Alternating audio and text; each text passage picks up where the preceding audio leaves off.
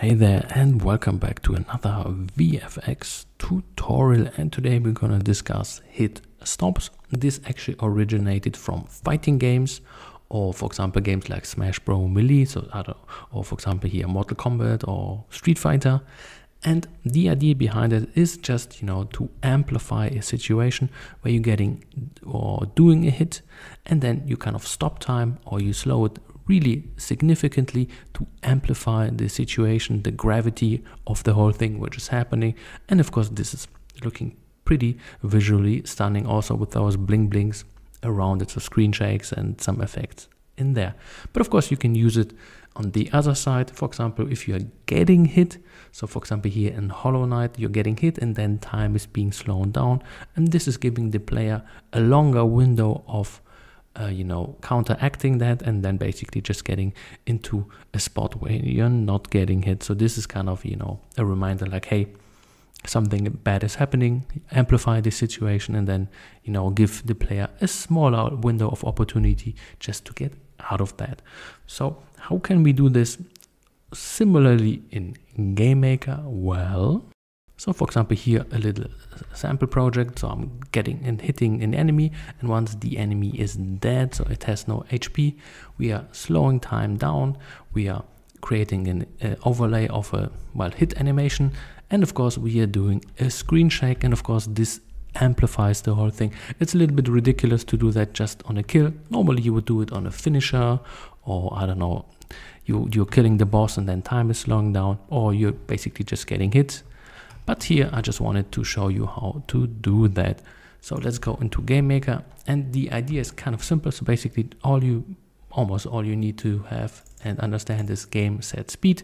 There are two ways how to set the game set speed.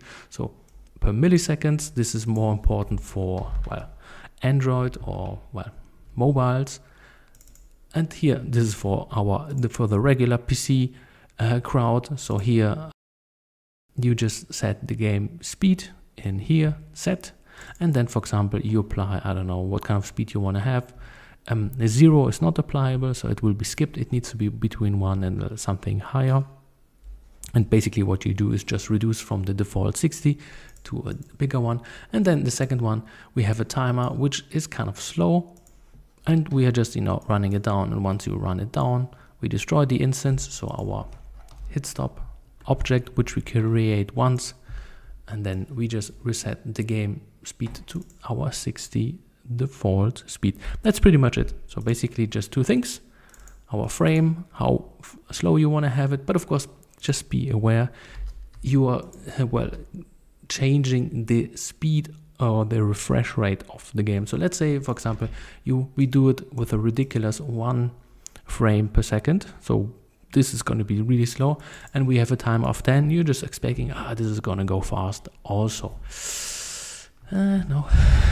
Just be aware of that. So let's say we do it like this, and then 10 night.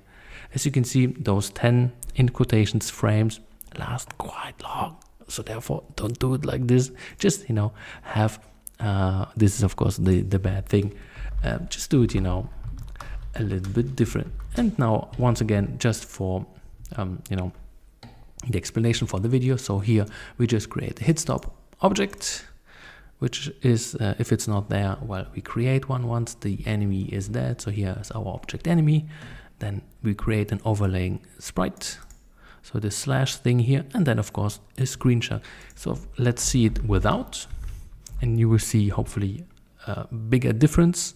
So let's say we just create nothing here, and as you can see, basically 0 impact, a little bit of blinking of the enemy, but that's pretty much it. Let's see it once again with, and the difference should be like night and day. Of course it's a little bit overkill, so just play around with the numbers, but as you can see, this impact for every enemy is a little bit annoying, and for speedrunners they normally disable Hitstop effects, so just be aware of that. So if you have a game where speedrunners will be doing some shenanigans, just have this as an option to toggle it off, so it does not exist in the game at all. Just to be sure on that part. Alrighty, and that was it then from my side. Have a good one. One up indie.